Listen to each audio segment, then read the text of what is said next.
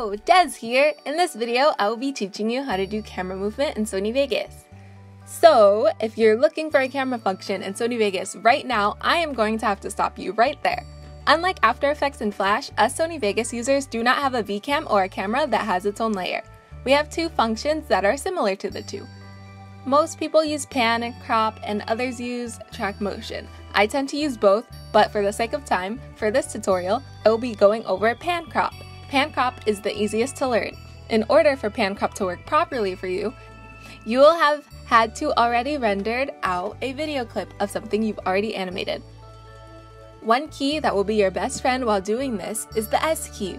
If you click on the video clip and push S, it will split your video clip in half. However, if you don't select a video clip and have other things in your timeline and push S, it will split everything.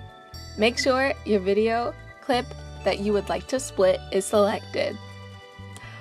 Okay, open your pan and crop settings. All you are really doing is resizing and repositioning the box around the video clip to your liking. Once you have one keyframe with an angle that you like, make another one.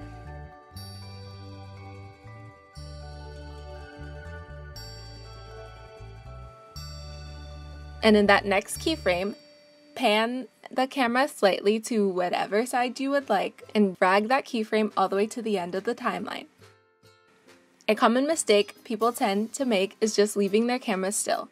Don't do that. It makes your scene look dull. Keep the camera moving, unless it fits the scene you're trying to make. Now that you have one scene with one angle, it is time to move on to the next.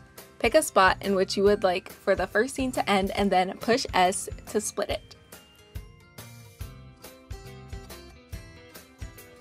And with that second half of your video clip, do the same method but with different angles. And that's it! Sony Vegas is an editing software, so you're basically just editing video clips rather than doing actual camera movement. I hope this tutorial was helpful for those watching.